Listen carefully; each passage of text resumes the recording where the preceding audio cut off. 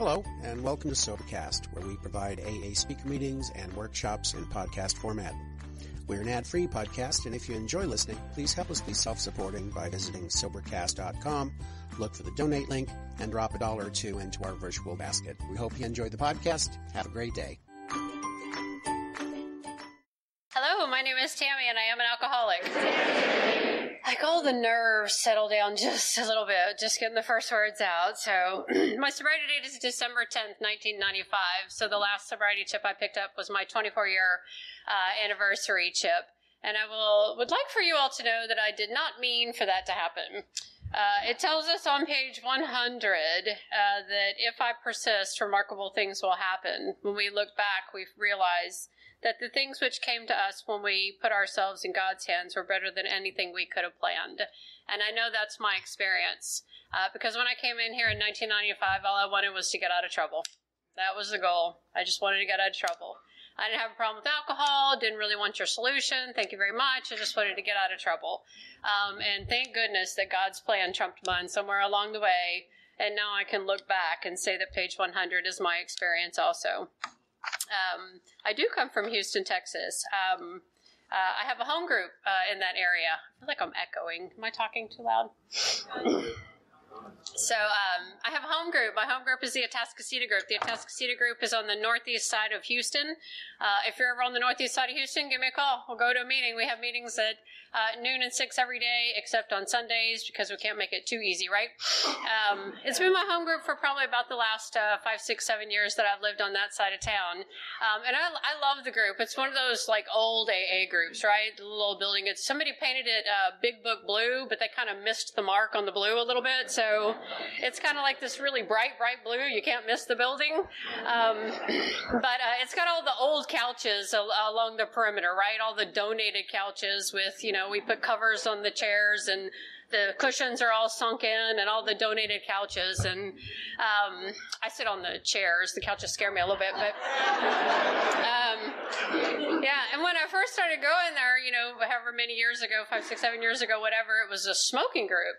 We don't have really almost any smoking groups in the area. You have to get pretty remote to find a smoking group anymore. But it was a smoking group when I first started going there. But they had a non-smoking section, Y'all have these groups, right? Yeah, what it looked like was a red line painted on the floor, like towards the back. And there were a couple of tables over there, and all the smokers sat right on the other side of the smoking line and blew smoke at the non-smokers. But anyway, so we don't smoke anymore, but we still have the red line, of course. And I love my home group. We have a lot of book studies, a lot of 12 and 12 big book, as Bill sees it, a lot of the book studies.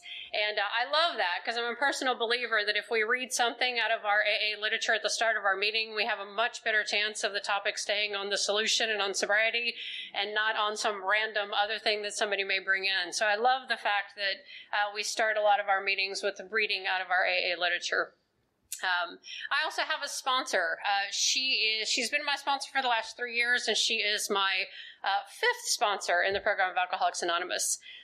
Possibly my 6th sponsor, if you count that little period there where I was sponsoring myself. You guys have done this, right? So they do this in Virginia too. Good to know.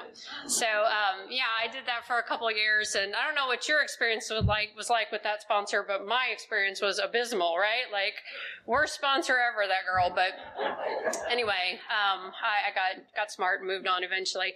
But Terry's my 5th sponsor in Alcoholics Anonymous. I always love to hear stories from people in general who come into AA and latch onto a sponsor, and they've had that same sponsor for 10 years or 15 years or 20 years. I love those stories of those long-term relationships with sponsor and sponsee in the program of Alcoholics Anonymous. I think they're great stories. It's not my story. My story is I'm on my 5th sponsor in Alcoholics Anonymous, but that's just the way my story unfolded. So I also sponsor women in the program of Alcoholics Anonymous, and to see the light come on in a newcomer's eye is a joy we don't want to miss, right? And I'm sponsoring 3 girls around my hometown right now actively, and I have a girl that I sponsor who's in prison, and I've been sponsoring her for about 5 years, and I sponsor her by mail. And so over the course of the last 5 years, this girl who's in prison for a very long time, with me through the mail, has worked all 12 steps. She has worked all 12 traditions with me. And we are now reading the service manual and the 12 concepts of Alcoholics Anonymous. So she's willing. And as long as she remains willing, I can be willing to write some letters and to do some AA work with her. And it is so amazing to see when someone is incarcerated and they want what we have, right? They want this program, but they just don't have the opportunities that we do just to go to a meeting and work with a sponsor and do all that stuff. And she's willing. And so it's been fantastic to work with her and see that happen. I have this other young lady that I sponsor, and she's one of those that, she just had so many questions and so many doubts when she came into Alcoholics Anonymous. She was 29 years old, and she was just really uncertain. And when I first met her, she told me, she said, Tammy, she said, I just don't know if I'm an alcoholic. And I said, well, I don't know if you're an alcoholic either. Like, that's not my job. My job isn't to tell you if you are or you aren't. And she was like, okay. And then, early days, she was just like, so like caught up in it. She would call me in a frenzy and just be like, Tammy, what? I just don't know if I belong in Alcoholics Anonymous. And I was like, well, I just don't know if you belong in Alcoholics Anonymous either. She's like, well, what do you think? And I was like, well, I think you need to stick around and figure it out because I don't know. And okay. And then she'd call me in a frenzy and she'd be like, Tammy, she'd be like, what? She'd be like, I just don't know if I belong here. I just don't know if I'm an alcoholic. I just da. She was like, what do you think? And I said, I told you, I don't know. It's up to you. She goes, I really need to know what you think. Tell me what you think. And I was like, oh my gosh, I'm going to have to give this girl something, right? And so I said, here's what I think. I've heard enough stories in Alcoholics Anonymous, and I've heard your story, and I think it's more likely than not that you have earned a seat in Alcoholics Anonymous. She said, okay. And then she called me in a frenzy, and she's like, Tammy. And I'm like, what? She's like, when you say more likely than not, do you mean like 51%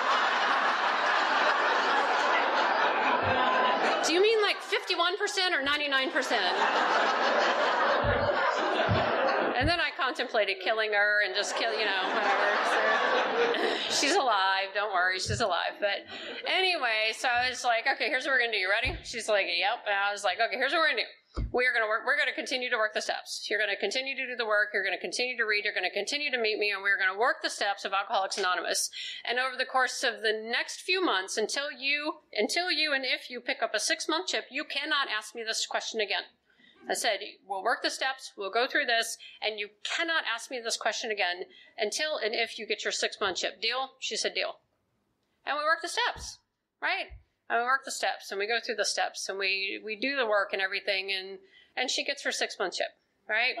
And by then, she's mostly convinced about this, right? And I would like to report to you that last October, I gave that young lady a 5-year sobriety chip. I didn't think that was going to happen, Like, I wouldn't have pegged that one for sure, right? But that's not my job, right? That's not my job. My job is just to say, here's the book of Alcoholics Anonymous, and here's my experience, strength, and hope, and I'll share it with you, and your journey is going to be your journey, and my journey is going to be my journey. And she's dear to my heart, and it was such a pleasure to give her that 5-year chip, I sure didn't think it was going to happen. I believe in all 3 legacies of our triangle. Our recovery side that tells me about the 12 steps, our unity side that tells me about the 12 traditions, and our service side that tells me about being of service to Alcoholics Anonymous. If I could live in a side of the triangle, I always say I would live in the service side because I love being of service to Alcoholics Anonymous. I remember early days, people talking about doing different service positions at their group or this or that, and I was like, who has time for that? Whatever. And, now I live in that stuff, now I just totally live in that stuff. I'm currently serving my home group as the assistant secretary, so I take minutes and I attend the group conscience. At the district level, I'm our CFC rep, which means I take them information about corrections and what's going on with corrections at the area level. At the area level, I'm serving my area, which is Area 67, part of the Southwest region, as our area registrar, so I do all the record keeping and keep up with all the GSRs and groups and make all the updates. And I'm also a longtime member of our corrections committee. I've been taking a meeting into a women's prison, Plain State Jail, which is in Dayton, Texas, on the far northeast side of Houston. I've been taking a meeting into Plain State Jail once a month on a Wednesday for over 10 years now. So it's kind of my passion, and it's what and it's somebody else's passion. Did you hear him? So it's what I mean. It would be all I would do, like if it was up to me, right? If it was up to me, I'd just do corrections work. But I enjoy general service work too. I enjoy doing all that. So. Thank you for having me here this week, and thank you, Dave, and the committee for inviting me. It's a pleasure and an honor to be asked to do anything in Alcoholics Anonymous. Thank you, Katie. Katie is delightful, and I've already enjoyed the time that we've spent, and I look forward to having some more meals and spending a little bit more time with Katie. Let me give you some fun facts. Like, fun fact number 1, today, February 14th, is my belly button birthday. So, I know. Thank you. So I am 48 years old today. So when Dave called, he's like, we want you to speak on February 14th. I was like, it's my birthday. How fun. So, so it's my 48th birthday, and the last sobriety chip that I picked up was my 24-year sobriety chip. So I have now celebrated more sober birthdays than I have otherwise. So celebrated over half of my birthday sober. So that's fun stuff. It's fun stuff. I was like super pissed off about getting sober young, by the way. But today I'm like, wow, so cool. So yeah. It's been a great day too. I got here last night because I prefer to come in the night before and just kind of, chill and stuff like that. So I got here last night and I woke up this morning and I was like, oh, I should get up. And I was like, why? I don't have anything to do. So I slept in, which is delightful to me, of course. And then I had enough coffee that I was like, whoo, I'm ready to go do something. So I got up and I put on my tennis shoes and I walked down to some little central area down there. I did a 3-mile round trip walk, and as I was walking down there, I saw a little coffee cafe and I was like, I'm going to get some coffee, get a little latte. And then I walked by a spa and I was like, it's my birthday. So I was like, hey, little spa, do you have any openings? And I was like, I want to get a facial. And she's like, okay, let me check that. We can get you in. And I said, great. And she said, for a few dollars more, you can have a massage. And I was like, okay, it's my birthday, So I had a facial and I had a massage and I had a latte and I had a nice brisk walk, there and back. And then Katie saw me walking on the sidewalk and she's like, get in the car. And I'm like, okay. But I had already done all that and it was fun. Did a little bit of shopping. It's just been, the weather was beautiful. It's been a beautiful day. I've had a beautiful day. The whole thing has just been fantastic. Thank you for having me. This was exactly what I wanted to do to spend my birthday. So I appreciate being here and I appreciate y'all having me. So why am I here, huh? Like, how do you get here, right? And so, I am a drunk driver who killed somebody in a car accident. So, right now is like the moment where you all say, thank God, right? A couple things I want you to know about that. It happened on June 6, 1995. It'll be 25 years ago this coming June. June 6, 1995. I was 23 years old. I was driving a brand new car. I was driving extremely intoxicated, and I caused a horrible car accident where one woman lost her life and 3 other people were life-flighted at the hospital. What I really want you to know about that night, though, is I did not mean to do that. I promise you, I did not mean to do that. So it took me a really long time to figure out and to understand about that night. And I think once I figured it out and I understood it, it was too hard to say it out loud.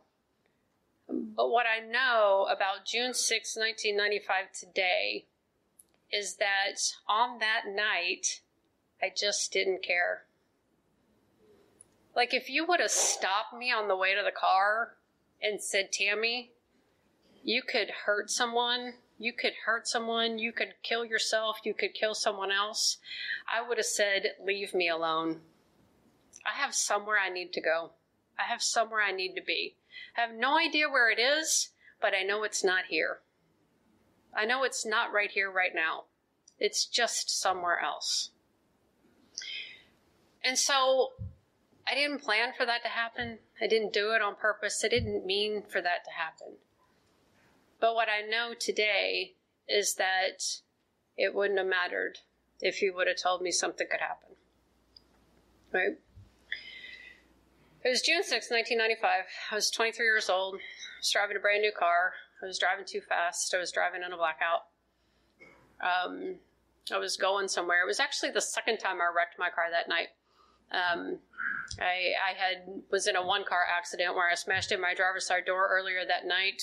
Got home, was really upset, called home, said I want to go home, and they said, "Are you okay?" And I said, "I'm fine. If you know me, you know that I am always fine. Thank you very much." I said, "I'm fine," and they said, "Come on home." They didn't know. They didn't know. They thought I was upset. They didn't know I was drunk. So I got in my car and had that second car accident that night. The police came on the scene. I didn't know what had happened. I found out later. They said, "Will you do a field sobriety test?" And I said, "No." And they said, "Well, option B is we're going to take you to the hospital to give blood." So I got in the back of the police car and they took me to the hospital to give blood. My blood alcohol level came back as a 0.23 at 6 o'clock in the morning. So, and then they took me to the police station and videotaped me doing a sobriety test. And then they finally let me call my parents and took me home, where I found out later what had happened. That car accident happened on June 6, 1995. And you might not remember my sobriety date yet, but I'll tell you it's not June 6, 1995. My sobriety date is December 10th, 1995. When I came into Alcoholics Anonymous, I was telling you guys, I am not an alcoholic. That could have happened to anybody. Could have happened to anybody. Probably could have happened to a bunch of you, right?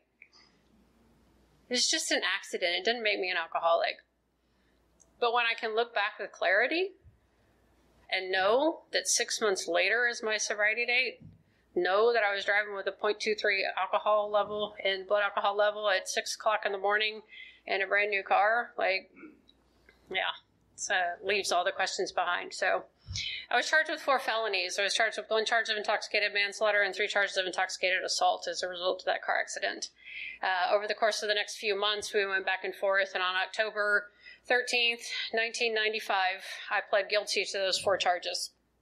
As a result of me pleading guilty, I got a 10-year probated sentence, all 4 of them running concurrent. They told me I had to go to a safety, they told me it was treatment. So I had to go to this place called a safety, which they told me was treatment, and then I had to go to a halfway house, and then I had to go to outpatient after that. Once that was done, I had to go to 3 AA meetings a week and get my paper signed. I had to do 180 days in jail, which they let me do on the weekends. I had to do 500 hours of community service. I had to pay back $16,000 in restitution to the families who were injured in the car accident. I had to have a breathalyzer in my car for the entire term of my probation. Blah, blah, blah. I'm sure I forgot something, but that was the gist of it. You know what I remember after all of that was said and done, the 10 years probation, the weekends in jail, the breathalyzer, all that, all I remember thinking is, thank God they're not sending me to prison. Like, I would not survive in prison. Thank God they're not sending me to prison, right? And so that was October 13th, 1995. You might remember my sobriety date now because I just told you a minute ago, but it is not October 13th, 1995. My sobriety date is December 10th, 1995. So even put on probation, even being put on probation as a result of the actions wasn't enough, right? The last time I drank alcohol was December 9th, 1995. And I will tell you, I was a blackout drinker, but I do remember just enough of that night, and I remember just enough incidences to know with no uncertainty that I hope I never see that girl again. I hope I never see that girl again. December 10th was the first day that I didn't have a drink. Shortly thereafter, they let me stay out to spend the holidays with my family. And shortly thereafter, I turned myself into county jail to go to this place called a safety, which they told me was treatment. So I turned myself into county jail, and I walked into county jail, and I had a big book with me. Now, I didn't have a big book because I ran out to the AA store to get a big book. I had a big book because someone had said, here you go, maybe you should take this with you. And I was like, okay, why not, right? So I took it with me. And so here I am in county jail, and I'm there for 2 weeks waiting to go to this safety place, right? And one day, I don't know why. I didn't open the big book of Alcoholics Anonymous because I woke up one day in jail and said, maybe I do have a problem. I probably woke up one day in jail and said, I don't have anything else to read. Maybe I'll read this blue book, right? So I somehow end up opening the big book of Alcoholics Anonymous, and I somehow get to the steps. And with like a half a second sober in the program, with a half a second sober in county jail, the first time I read the 12 steps of Alcoholics Anonymous, they looked something like this to me. Okay? Step 1, we are powerless and our lives are unmanageable. And I look around my jail cell. And I say, I think I'm doing fine.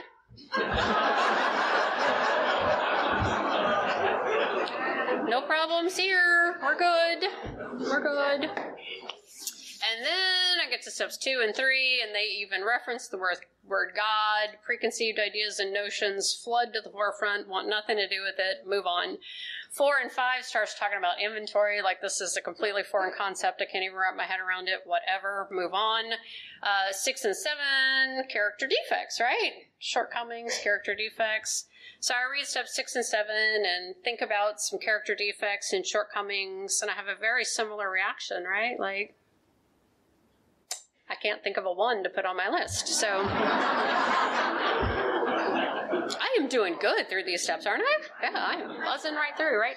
And then I get to steps 8 and 9, and there was something about steps 8 and 9 that actually grabbed my attention. Just the whole idea of creating harm. Obviously, there's a whole lot of harm that I just told you about, but you know, I was thinking about the fact that my parents had really stuck through me through all the trials and the courts and, you know, gave me money for lawyers and did all that stuff. And they really kind of, you know, it was very foreign to them and very difficult for them. And so, so with my half a second without drinking in county jail, deciding that steps 1 through 7 don't apply, I wrote amends letters to my parents from county jail.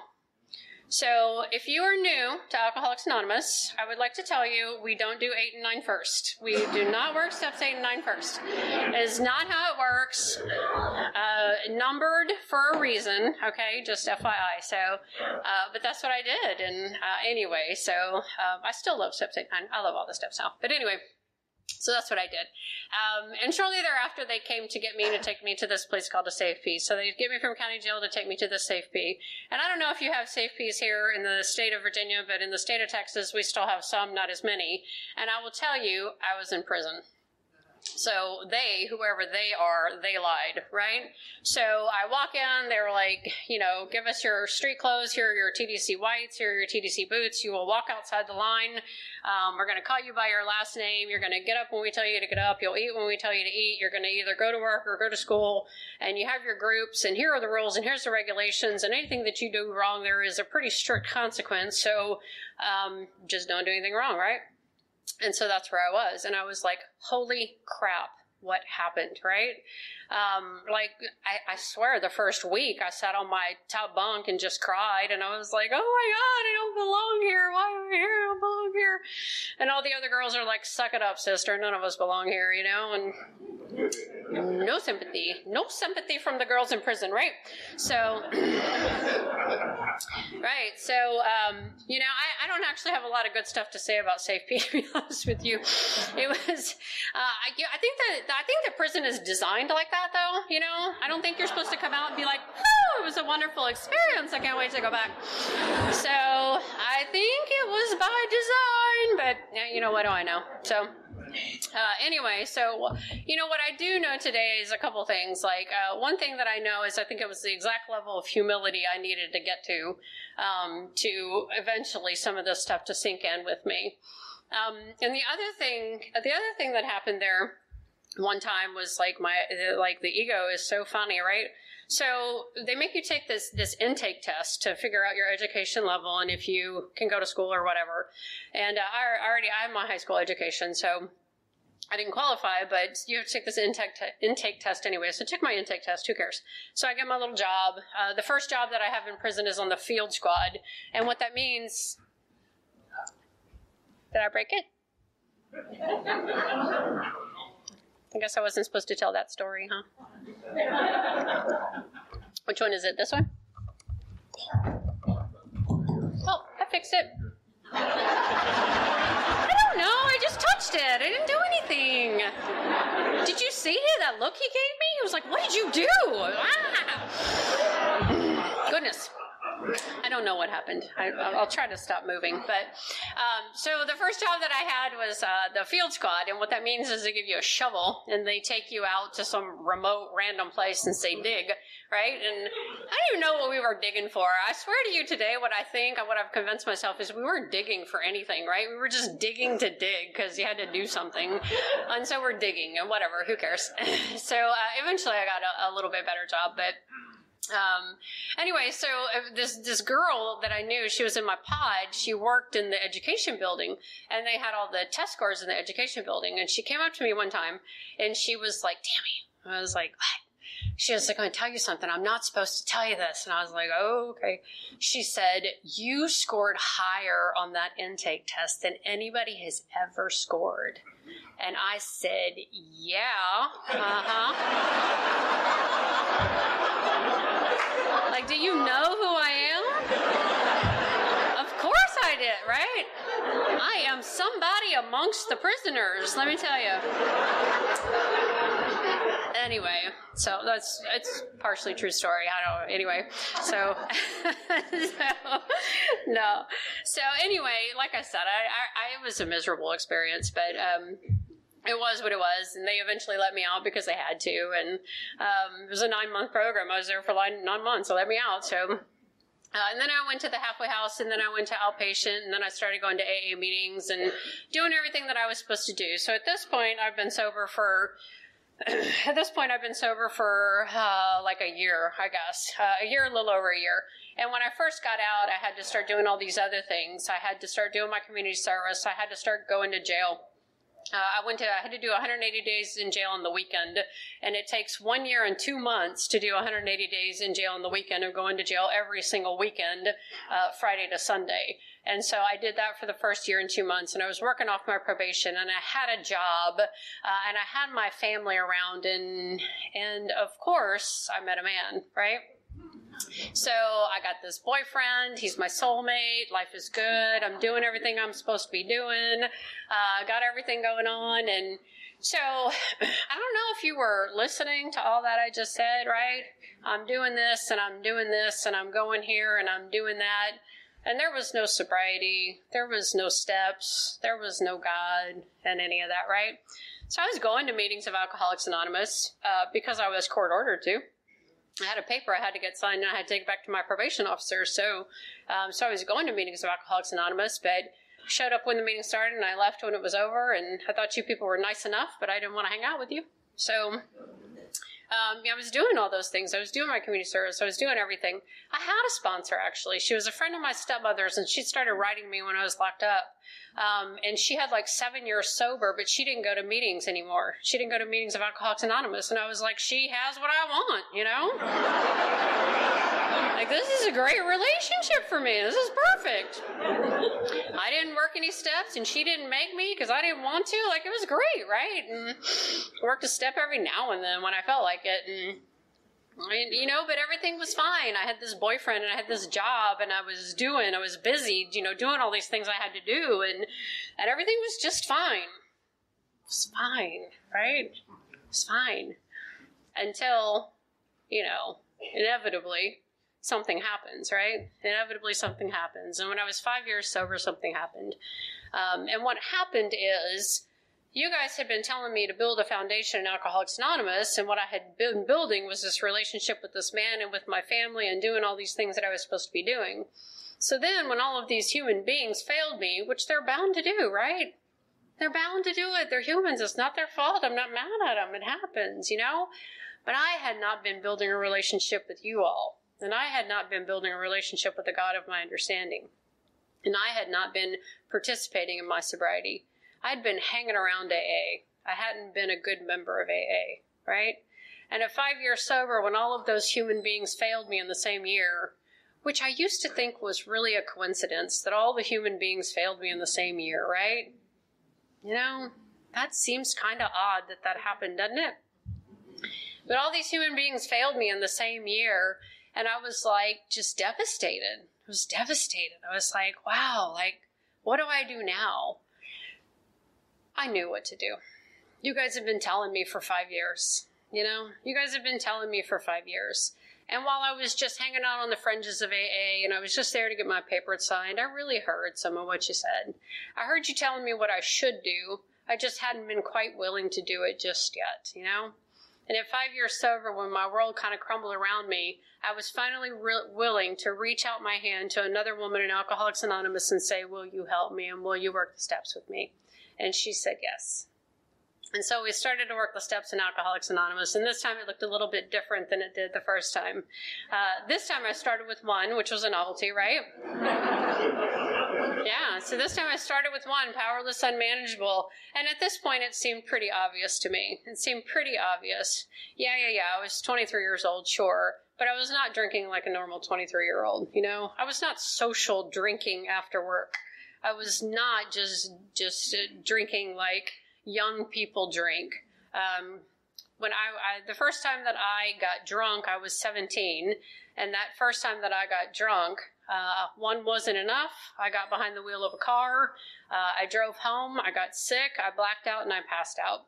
And my drinking pretty much followed that pattern for many years, except I stopped throwing up because I developed a tolerance for alcohol, so I stopped getting sick. But that's how my drinking was. Once it started, it wasn't enough. And it progressed very quickly from the age of 17 to the age of 23, to being just every now and then when it was available, to being an every weekend thing, Every weekend, Friday, get together with the boyfriend, we would get drunk, we would fight, we would make up on Saturday, we would get drunk Saturday night, we would fight, we would make up on Sunday, and then we'd do it again the next weekend, right? I was having fun. Were y'all having fun drinking? Anyway. And it very quickly progressed to, from the weekends to, let's throw in Wednesday, right? And then from Wednesday to the next day to the next day. And by the time I was 23 years old, I was drinking on a daily basis. I had a job that I had arranged that I did not work during the day. I was waitressing, so I could do that. I didn't work until the afternoon shift because I needed some time to get up and to get right before I could go to work. I didn't work day shifts. I had scheduled my life around my ability to drink like I wanted to. I didn't really understand the whole, if I'm controlling my drinking, I'm not enjoying, or if I'm enjoying, I'm not controlling. And then when I stay sober long enough and I can look back with clarity, between the time of the car accident and when I actually got sober, I drank many times during that. I didn't drive again, but I drank several times, and one time I had gone out with some normal girls from work, and they were just going to go have a few beers, and so I go out with the girls to have a few beers. Isn't that cute? And I didn't drink like them, right? Like, we're ordering beers, and I'm drinking 2 to their 1, and after 2, they're done, and I am so not done, right? And but that night I stopped it, but I didn't enjoy, that wasn't enjoying when I had to stop. But then when I didn't have to stop, there was no control. There was no control. Stopping was, there's either absolutely none left or I'm completely blacked out and passed out. That was the stop, right? The other thing that I think, that if I came into this program saying, oh, I'm not an alcoholic, it could have happened to anybody, you would think June 6th would have been enough, right? You would think June 6th, 1995 would have been enough for me to stop if I really didn't belong in this program, right? But June 6th wasn't enough. I was drunk the next week, and I was drunk several times after that. It wasn't enough. Probation wasn't enough. None of it was enough, right? That's not social drinking. That's not normal drinking. Now, I didn't know that till I came here and listened to your stories. To tell you, it's one of the most powerful things about Alcoholics Anonymous to me is that you share your story with me so that I can identify and figure this out, right? Figure out I do belong because you shared your story with me. I think there's this incredible amount of power in that, right? And so, okay. Perhaps my life is powerless, a little bit unmanageable. I don't know. Maybe most 23-year-olds don't get convicted of 4 felonies or something, right? But whatever. Anyway, step 1, yep. Step 2 and 3, I had completely shied away from. I had all those preconceived ideas and notions and an idea of God that was impressed upon me as a child that I wanted nothing to do with. And so I came in very defiant about it all, very defiant. When I was in prison, we would have meetings, and we would stand in a circle when the meeting was done, and everybody would say the Lord's Prayer. And I would stand in a circle, and I would hold your hand, because we would get in trouble if you didn't, and I wasn't about getting in trouble. But as everyone said the Lord's Prayer, I wouldn't say it. I was like, I know the words. I learned the words when I was a little girl, and you cannot make me say this. Try, Very defiant, very defiant. I was not going to say it. And I drug all that in here with me. I will tell you, the chapter We Agnostics was written for someone just like me, right? It smashes every excuse that I have in this chapter, We Agnostics. It says here, much to our relief, we discovered we did not need to consider another's conception of God. Our own conception, however inadequate, was sufficient to make the approach and to effect a contact with him. However inadequate.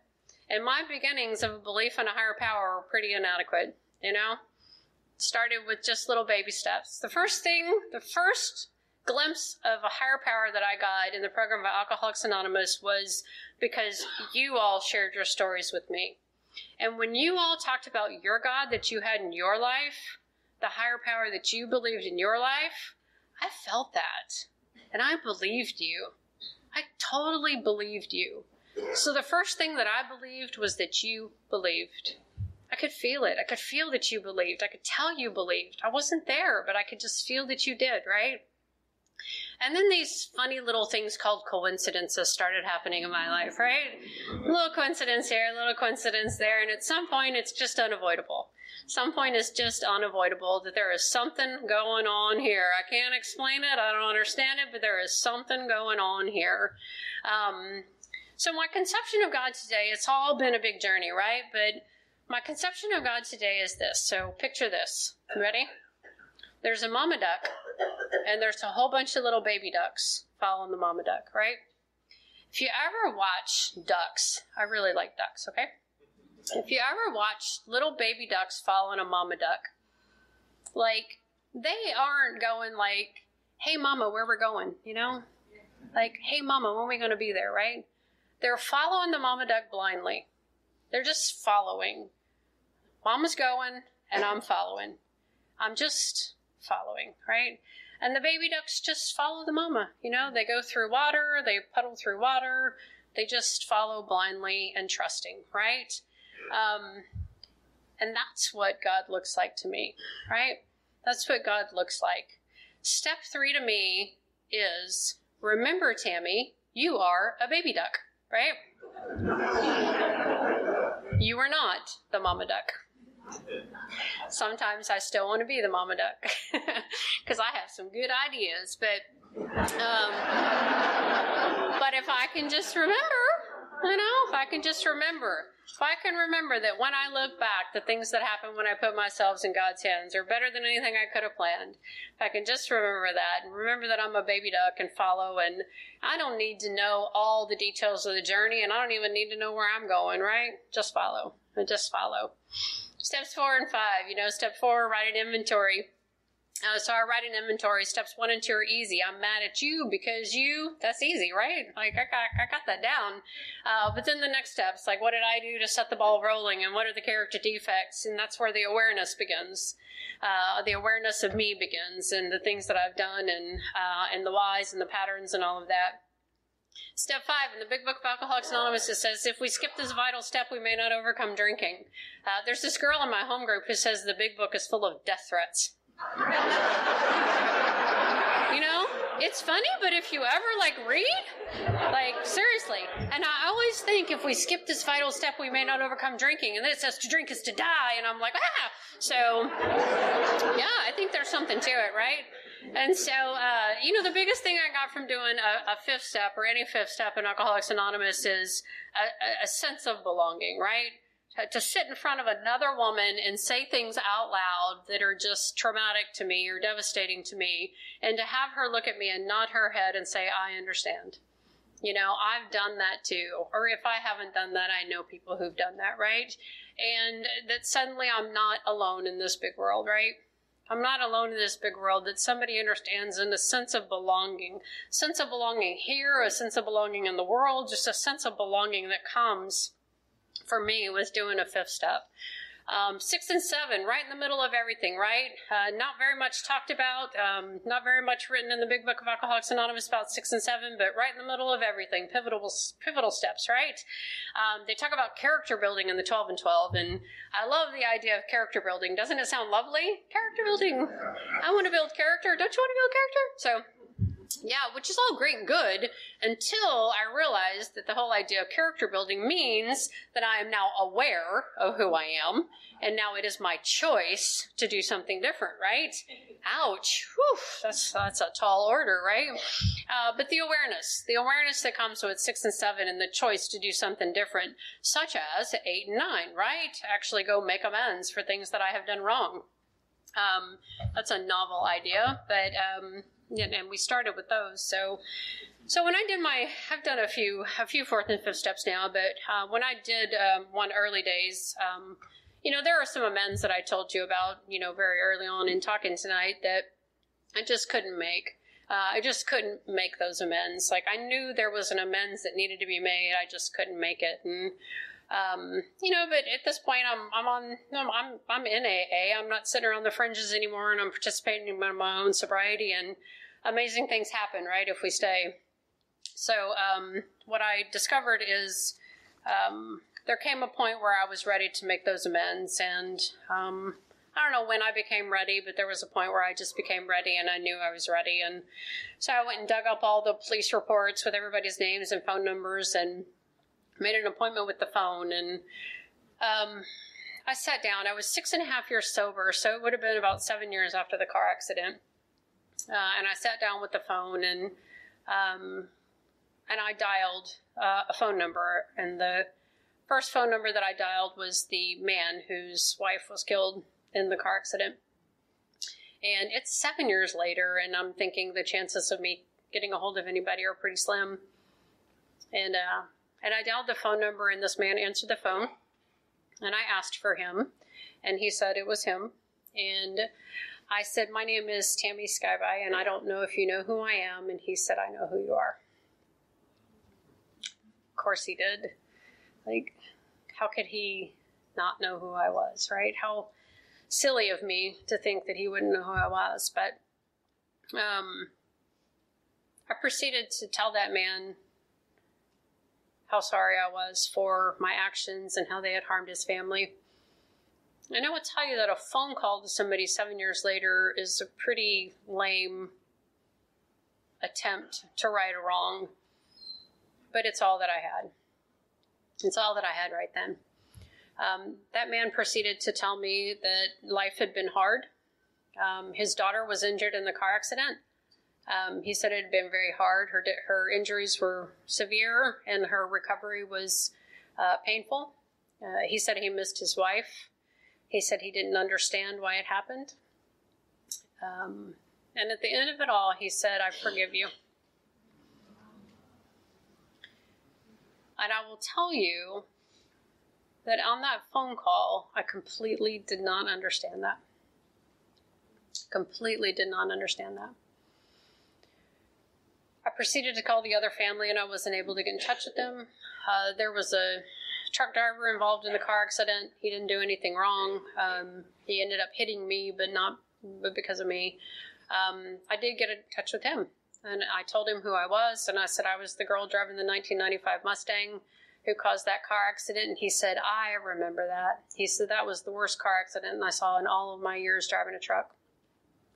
And I said, "I just want you to know how sorry I am for my actions and how much trouble that they caused you." And he said, "I forgive you." And I will tell you, when I hung up the phone, I completely did not understand that. Over the course of the next few years, I started sending Christmas cards to the truck driver and to that family. The truck driver very quickly started sending me Christmas cards back. He would send me a Christmas card, he'd say Merry Christmas, and he'd send me a little scratch-off lottery ticket, and win some money. And I started talking to him on the phone every now and then. He would just randomly call me every now and then and just say, "I was just thinking about you, how you doing?" I was just worried about you. You were on my mind, how you doing? Several years later, I got to meet that man. He met me for dinner, and I just had some questions, and he was kind enough and generous enough to meet me and to answer my questions so that, just so I knew. And over the course of the years, I sent my Christmas card every year. When I was 9 years sober, I got a Christmas card in the mail, and I didn't recognize the address, and I opened it, and this little red and green confetti fell out, and it was from that little girl. That little girl was 7 when the car accident happened, and I was 9 years sober, so she would have been about 16. And she sent me a Christmas card, and she said, "Merry Christmas to you and your family." And I thought maybe it was a mistake or she didn't know who I was, but I sent my Christmas card the next year, and she sent me a Christmas card back. And over the course of the next several years, I sent a Christmas card every year, and she sent me a Christmas card back every year. And over the course of the years, I had the opportunity to tell her how grateful I was for her and her family, how powerful their forgiveness of me was. I had an opportunity to share my life and share my sobriety anniversary with them every year right around Christmas time. And over the course of the years, that little girl shared her life with me. She told me she was graduating from high school. And then she told me she was going to graduate from college. She told me along the way that her father was her hero, and he was a very hardworking man. She told me that she'd met a nice young man and she was going to get married. And she always told me how happy she was for me that I was still sober, and how happy she was that, I could sometimes have the opportunity to share her story and that it helped people. The last Christmas card I got from her was 2016. And in the Christmas card in 2016, she said that her family learned their forgiveness from her mother. She said her mother was she taught them that. She said that every year her mother would take her to the mall, and she would buy her these little cards of inspiration to hand out to other people. And she said she's taken up that tradition from her mother, and she's gone to the mall and she's bought some little inspirational cards. And she said, "I want you to have one." And she sent me an inspirational card with a little message on it, and she said, "Keep doing your good works." So I'm a girl who at the age of 23 caused a terrible car accident that caused a woman to lose her life. And these people not only forgave me, they let me into part of their life. I don't deserve that. I don't deserve that. You know what I've learned over the course of staying sober? Our big book talks about forgiveness a lot, right? And it tells me that I can't hold on to hate and anger and live in the sunlight of the Spirit. And what I know today is those people knew that. They knew that they couldn't hate or be angry and live in their own sunlight of the Spirit, whatever that looks like, right? That they had to forgive me so that they could let their own God's light shine into their life, right? They had to do that. So what I know today with no uncertainty is that their forgiveness of me had nothing to do with me.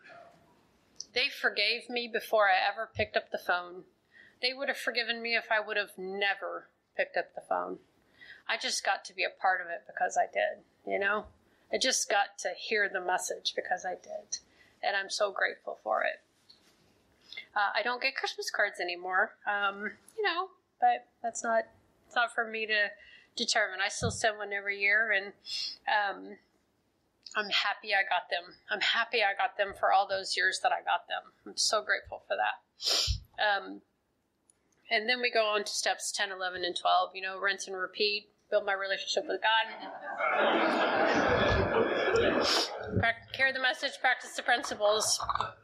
Carrying the message, not so hard. Practicing the principles depends on the environment I'm in. So, do really good.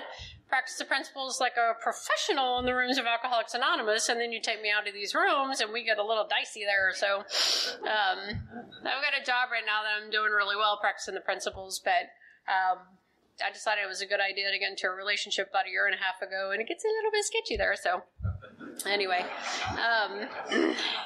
So over the course of the next years, I start to participate in my sobriety. When I'm 8 years sober, I finally graduate from college. I was in my early 30s, and I started going to college when I was drinking, and I finished college when I got sober. 2 years after that, the day before my 10-year sobriety anniversary, the state of Texas gave me some more letters put behind my last name, which have helped my career and opened doors for me and allowed me to have a very successful career. So all that's great, right? But some really cool things have happened. In December of 2014, I got a phone call from this young man, and he said, we're having a little conference here in the state of Louisiana for the young people, and we were wondering if you could come talk. And he said it was in June, and I looked at my calendar, and I said, I'm sorry, I already have a commitment that weekend. I'm not going to be able to make it. And he said, well, thank you very much. And when I hung up the phone and I looked at my calendar, I had tickets to go see The Illusionists at the theater, so I already had a commitment, right? But when I looked at my calendar again, I realized that young man had asked me to come speak on June 6th, 2015. That's kind of how I felt, yeah. Yeah. I was like, what are the chances? Like, what are the chances? He didn't ask me to speak on June 5th. He didn't ask me to speak on June 7th. It was a whole weekend conference. He asked me to speak on June 6th, 2015. And you know that feeling you can't quite shake? Yeah? Couldn't quite shake it. And I called him back and I said, I think I have made a mistake. And I said, am I still, invited? He said, we would love to have you. So I gave away my tickets to go see The Illusionist. And on June 6, 2015, on the 20-year anniversary of that woman's death, I was at the State Conference of Young People in Louisiana getting to share their story of forgiveness. There is no better way I can think to honor that woman's life and to honor that family than have the opportunity to do something like that on the 20-year anniversary of her death. What an opportunity that was. After I spoke that evening, a young man came up to me and he said, hey, I know a girl in the Houston area and I think she could benefit from hearing your story. Can I have her call you? And I said, sure. And she did. And her name is Morgan, and she was awaiting her sentencing for being a drunk driver who killed somebody in a car accident. My car accident happened when I was 23. Hers happened when she was 20 or 21. My car accident happened on June 6th. Hers happened on June 7th. Like 20 years later. But and so we got together. I picked her up and we had dinner and we shared our stories. She got sentenced a little bit later that year, and she got sentenced to a 6-year term in TDC. I found her information and I started to write her letters, and we started a correspondence through the mail, just sharing our stories. And we would share our June 6th, and we'd share our June 7th, and we'd share our sobriety.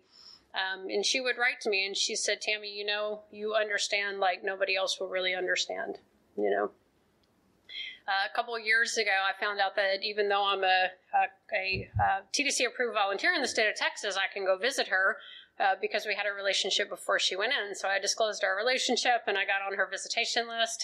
And I now go see her about once a quarter, and I've been to see her probably 4 or 5 times, and I'm going to go see her in April. And we're hoping she gets out any minute, any day now. She's eligible for parole, so can't wait till she gets out so she can join us in Alcoholics Anonymous on the outside in the Houston area. And it's been a joy and a pleasure to have that relationship with her. But what I want you to know is that when I answered the phone that first time, I said, I'm sorry, I have another commitment, right? And what happened is, God spoke. And not only did I go to that conference and get to honor that woman's memory on June 6, 2015, I got to have a relationship with this young lady who has the same charge as me, and we've gotten to form a relationship now, right? And you know what? If I wouldn't have been there, I would have missed it. I would have missed it. I would have missed it if I would have said no. And you know what? I got to go see The Illusionist later. It was no big deal, right? I got to see him. So life is good. My 23rd year sober was probably the best year ever. It started out recovering from from a surgery that I'd had. Lost a little bit of weight. It was great. It wasn't a surgery for that, but whatever.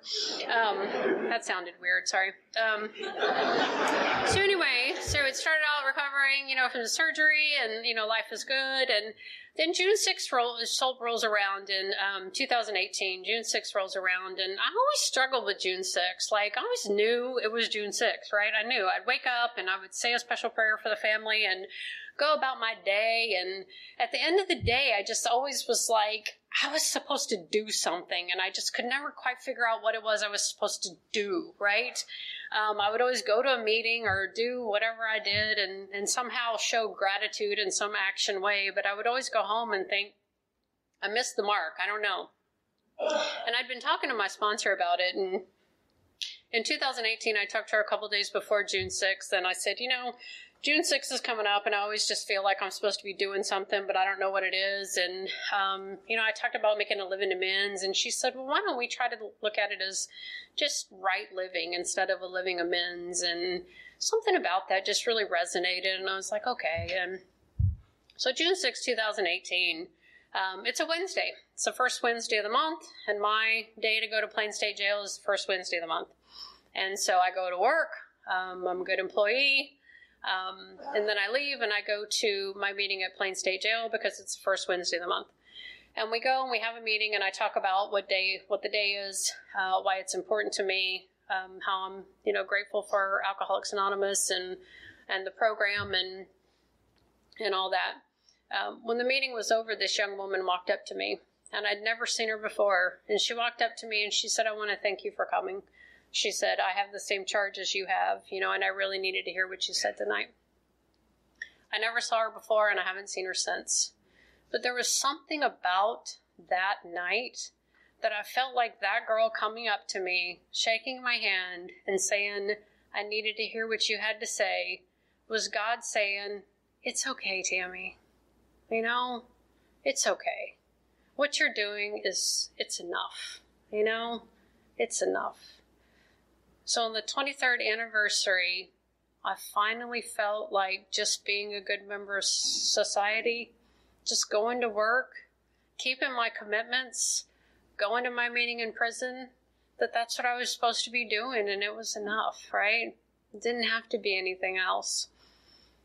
Shortly thereafter, I just had that feeling that I probably knew it before, but just that feeling that everything in my life is enough, I remember drinking, the whole idea of drink is how much alcohol is enough, right? More, right? How much money is enough? More. How much recognition is enough? More. How much anything is enough? More. It was never, ever enough. And just after that June 6th, thinking, everything in my life is enough. I have enough of everything, It doesn't mean my life is perfect. As a matter of fact, I was having such a great year that I decided dating would be a good idea. Right. And then, I want to be the mama duck. So anyway, that's always a challenge for me. Like, lovely character defects come out that were laying dormant quite nicely before then. So, so that's what happens with me. And, and it's been a challenge. It's been a challenge for me to practice principles in my home. It's just been a challenge for me to do that. And it's not all puppy dogs and rainbows. And I feel like there's a whole bunch of growth and learning happening with me the last couple of years. And I don't know what's going to happen with that. Whatever's going to happen is going to happen, right? And, it's always good, though, for me to remember that, these principles aren't meant to just be practiced in Alcoholics Anonymous. These principles aren't just meant to be practiced at work or with my family, or they're meant to be practiced in my home, too. They're meant to be practiced everywhere that I go, and I still have work to do. I still have work to do because I miss the mark on that. I'm almost out of time, but I want to tell you that, my journey to find a higher power and get here has just been, it's been a journey, right? It's been a journey. And You know what happens to me today, after we finish our meetings in Texas and we stand up at the end of the meeting and hold hands to say the Lord's Prayer. I say the Lord's Prayer, with everybody in those meetings. And I don't say the Lord's Prayer in those meetings because it has some deep spiritual meaning to me, because it doesn't to me. I say the Lord's Prayer and I hold hands with you because I want what you have, because I want to be a part of Alcoholics Anonymous, and I don't want to be different, and I don't want to set myself apart. And I'm not saying you have to say it. I'm saying that that's why I do it. And today I don't fight that anymore, and I'm not defiant about it anymore, right? Because my higher power looks different than yours. It's okay. We all belong, right? We don't have to have the same higher power, and we are all welcome, to our seat in Alcoholics Anonymous. And I think it's a beautiful, wonderful thing. And I want to close with this. It's the last paragraph of the doctor's opinion. It says, I earnestly advise every alcoholic to read this book through, and though perhaps he came to scoff, he may remain to pray. And at the age of 23, when I came into Alcoholics Anonymous, I was here to scoff. I was here to get out of trouble and be on my merry little way. And I could not be more grateful that today I can look back and tell you with no uncertainty that when I put myself into God's hands and your hands, so much better things happened. And I hope that I stay, and I hope that you stay. Thank you very much for having me.